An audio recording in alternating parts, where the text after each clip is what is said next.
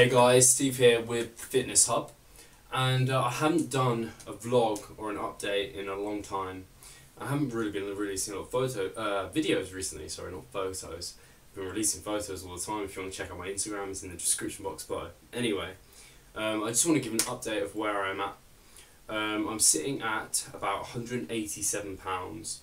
I've been gaining very slowly at maximum of £1 a month, which is what I recommend for people who have been training for a while. If you haven't been training for as long, £2 a month. And there you go. If you've been training longer, then maybe less than £1 a month. You might want to maintain your weight. Anyway, different subject altogether. I'm sitting on about 3,900 calories at the moment. Haven't gained weight in the last 2 weeks, so I was thinking to up it. But for the time being, I won't be. Big reason for that is my training. For the last couple of months, I've been under the wing of Greg Farris, who's been doing my training. It's been high frequency daily undulating periodization, which means each day I go to the gym, I'm doing different rep ranges. And the last month or so, I've been doing full body every day. By full body, I don't mean every single muscle part. I do mean doing upper and lower in the session. So maybe I'll just do shoulders and legs. I won't do shoulders, biceps, triceps, back, chest. Although I will train back every session because I do think your ratio of back pull to push should be 2 to 1. Anyway, and that's been going great, really good. Although if you have been watching my videos, you do know I've been suffering from back pain for quite a long time now, and I'd kind of just been pushing through it, thinking it will get better. Take this painkiller, doesn't hurt too bad, put some deep heat on it, takes my mind off it. But recently it's been really bad. I've been at work and having to take painkillers while at work throughout the day to try and get through the day. Even the painkillers aren't enough to stop the pain. It's got to a point where it's hard to concentrate. It's affecting my everyday life. It is seriously quite bad. If you know me personally, you'd know that I'm extremely determined and very stubborn, and I will continue to do something that I enjoy and I want to do until it hurts me, almost to a point that it has become very detrimental. So I'm taking the decision now to stop. The last 2 days I've gone to the gym and just done machines, machine weights, and anything that would tweak my back, I'd stop. I may have to completely stop going to the gym for a while.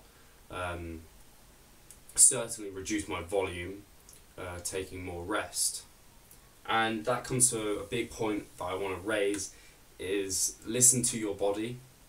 Your body is an amazing thing. I should know that. I've recovered from quite a major injury to my head in the past. Again, some of you may know about that. If not, it doesn't matter. But your body is amazing. It can recover from huge things, but it takes time. And also, your body often tells you when something's up. If your diet is not right, you might have a digestive issues, or you might gain weight too fast, you might lose weight too fast, that sort of thing. Your body knows how to tell you if things aren't going right. If you feel a tweak in an area, then it's your body's kind of way of saying, don't push yourself that hard, you need to cut back a little bit.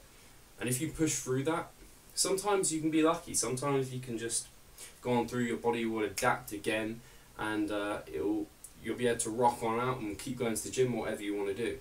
But if you're like the injury I've had, then you need to take a break.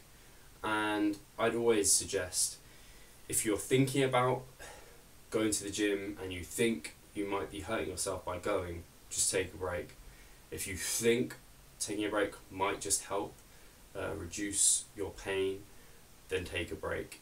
If you just have that slight thought, taking a break might help, just do it. Because taking a short break, say a week now, take me for example a week now, might save me and make me be able to train for years in the future. But if I don't take it now, it could mean not being able to train. And for me, I want to be training for the rest of my life. I love it. It's a passion of mine. It's what I want to be doing long term. So it's idiotic and kind of ignorant of me to keep on training, and so I am taking a break. And diet wise, I don't think I'm going to change it too heavily. If I cut down my volume heavily, then I will reduce my calories a little bit, not dramatically, just a little bit, just because obviously I'm burning a lot at the moment from going to the gym 6 times a week. And training wise, obviously it'll just be machines, and hopefully it will not take much longer than a week to heal. The actual problem, because I haven't described it yet, is not in my lower back as many might have thought. It is in my upper back, in the thoracic spine, around between my shoulder blades, T4 area. I haven't had it diagnosed. I have seen a fit sports physio who is also a not chiropractor, the other one, I've forgotten what it's called, but she was not just a physio, she was also like an orthopedic, sorry, and she couldn't really diagnose it. She didn't know what was wrong. She said I had a stiff upper back, and that's about all I got. I saw her twice. She did a lot of cracking on my back and things, and it felt nice, but it never really solved the problem at all. And so it cost a lot of money to see her, so I didn't really want to go down that route again. So what I'm doing now is I'm going to see a GP, who will then probably refer me to a doctor, and then hopefully I can see a specialist if it takes that far. Hopefully I'm overreacting, but I have a feeling I'm not, because the pain is chronic now, and it is bad. Just sitting here right now, I can feel it. It's achy. The sort of pains I'm feeling is not normally acute. It's kind of a dull ache all the time. And I get tingling and numbness in my upper back. I don't get shooting pains down my legs or arms. I've done a ridiculous amount of research online to try and diagnose myself. It's not really helping.